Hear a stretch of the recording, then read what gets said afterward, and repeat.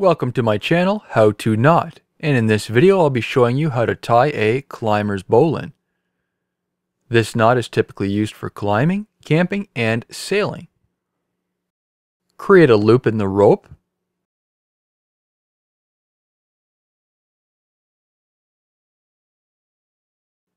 Then pull the standing part through the loop. Feed the working end under the one side of the loop, then loop it back. Only pull the standing part to tighten.